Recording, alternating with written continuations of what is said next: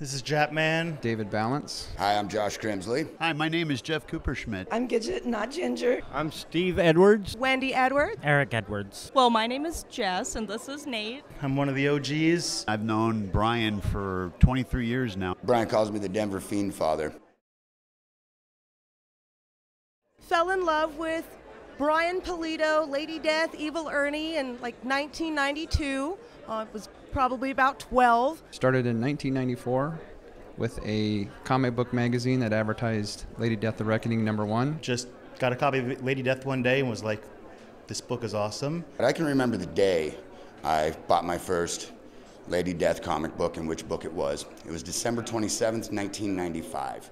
I found out the day before I was going to be a father.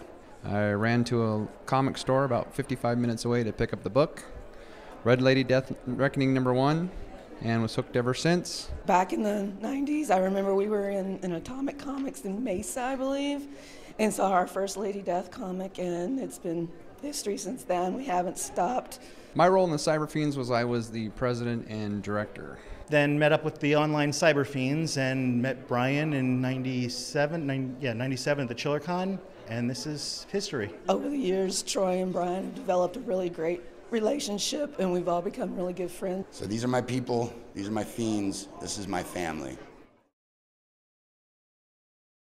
We are from Montrose, Colorado, and we traveled out here for the Fiend Fest, and we're very happy to be here. This weekend is the Lady Death 25th Anniversary Fiend Fest.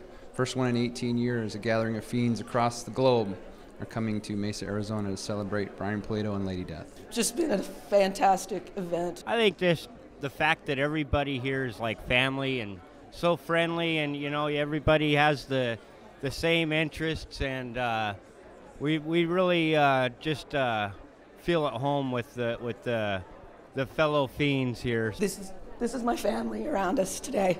I think the party last night was really cool. I think that's a really unique idea to bring everyone together so it doesn't feel as awkward. Everybody has been an incredible human being. My favorite part is watching the artists do their work. It's always been a family.